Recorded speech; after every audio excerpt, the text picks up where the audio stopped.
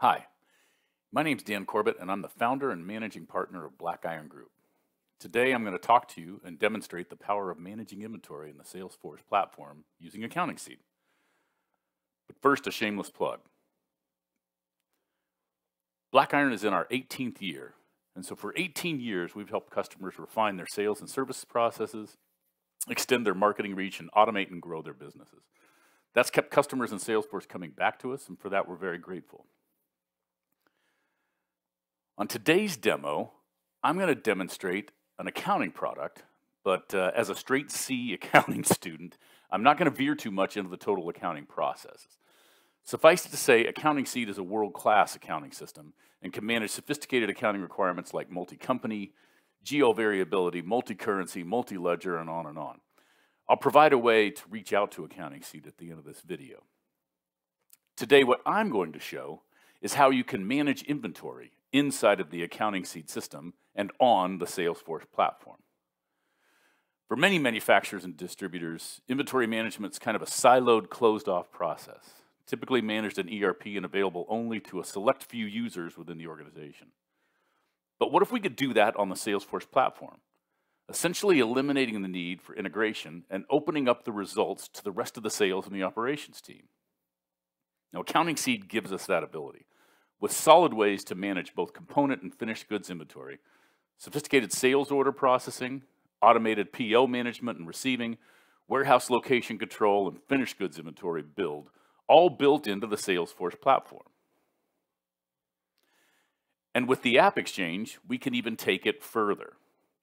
While I won't go into the details regarding these tools, Accounting Seed can be enhanced to use taxes, to accept credit cards, and even accept EDI orders through various platforms out on the system. But why talk to you about it when I can show it to you? Let's dig into a scenario.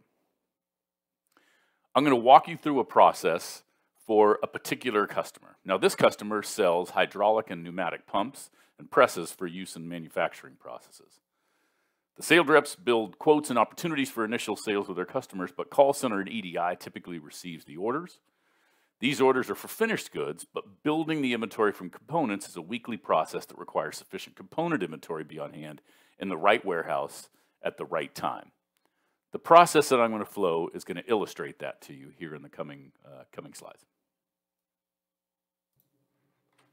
So here we are in the Salesforce platform. And one of the things that I'll say over and over again in any of these videos is that Salesforce is very flexible. So this is simply an example of an Accounting Seed homepage, but it can certainly be anything you want it to be. And it can be different for different types of users as well as we kind of walk through the system. Salesforce organizes itself by tabs that you see across the top here, and those tabs indicate different functionality kind of within the tool. I'm going to start by showing you an opportunity. And an opportunity in Salesforce, as you probably already know, is where we gather pipeline information. We talk about the size of the deal, the expected date that we're going to get it, and what stage we're in as we sort of work through the process. In this particular client, the opportunity is sort of a gateway into the system and not necessarily the place where we kind of commit to our sales order. But in this example, I am going to show you that quickly.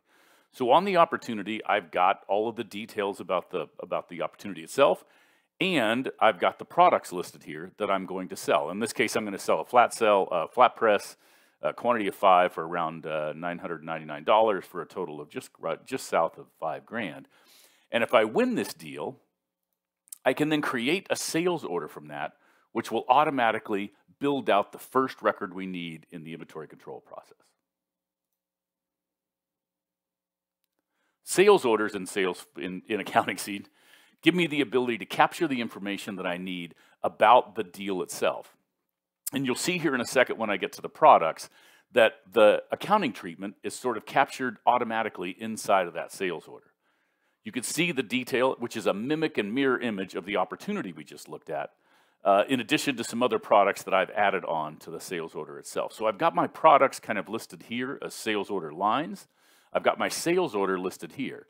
The first thing I need to do is allocate my inventory. So take it out of a warehouse and put it into the system. And so if I click the allocate button,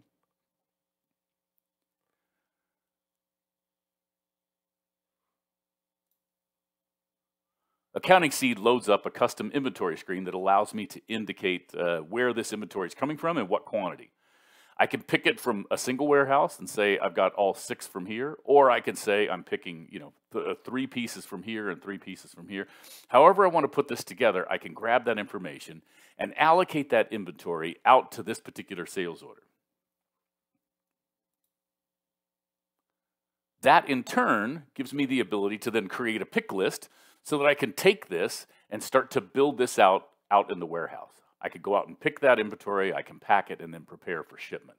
Essentially, grabbing this information, allocating that inventory, gives me the ability to capture that information and eventually write it to the GL.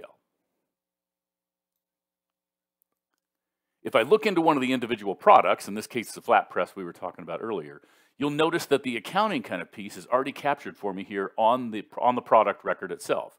So I automatically know what revenue account I'm writing to, what my cost of goods sold, and what my inventory is going to be based on the item. So this information essentially gives me the ability to post this at the sales order level, right? We were looking at earlier. I can post this record, and when I post, that's automatically going to give me the accounting treatment to debit inventory, credit cost of goods sold, the whole bit, getting a C in counting. But essentially help me put that together. Now you'll notice over here on the right-hand side that I've got inventory quantity available.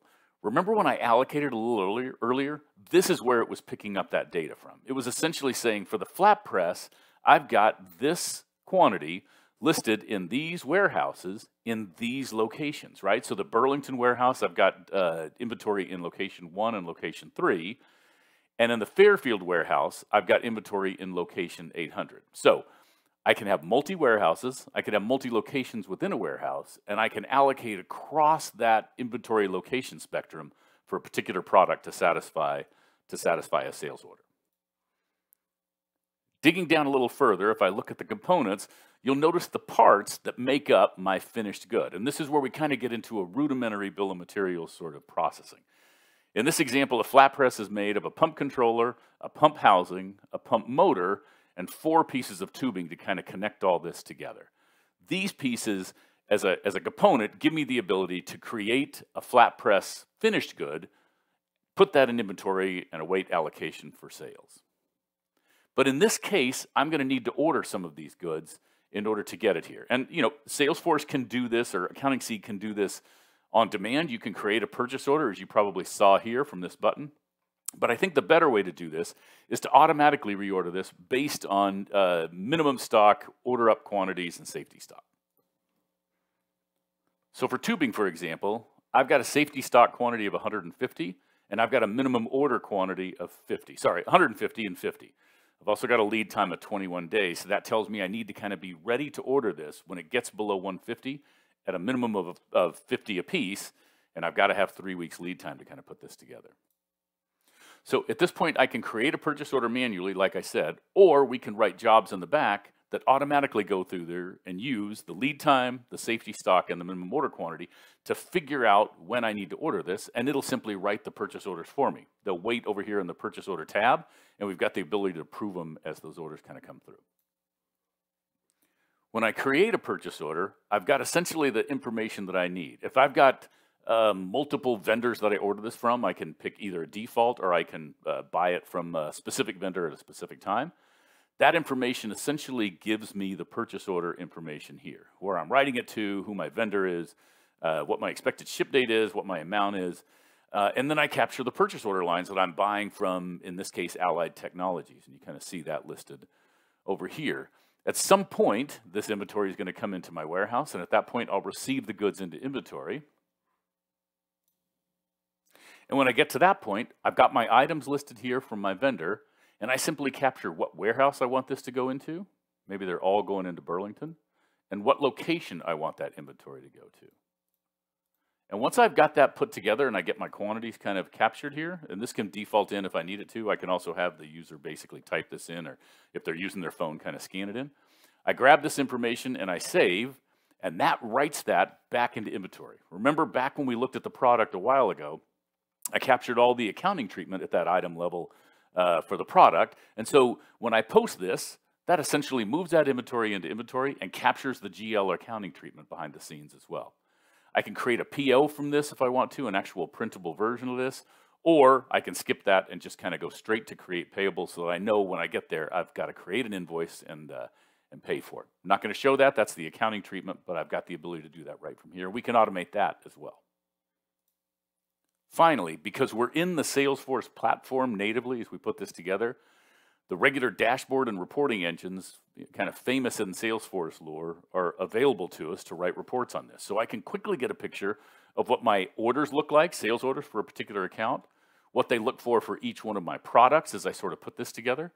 I've got shipment forecast, won't show it in a second. But essentially, I can take that data plus my pipeline data around my opportunity itself and capture all of that in a single place, no integration necessary. So what's next? We'd love to hear from you. Reach out to BlackIron Group by sending us an email at info@blackirongroup.com or by calling me, Dan Corbett, numbers on the screen. You can also reach out to Accounting Seed directly at rburns@accountingseed.com or go through your Salesforce rep who can obviously kind of connect you to Accounting Seed as well. I appreciate your time and attention. Thanks for joining.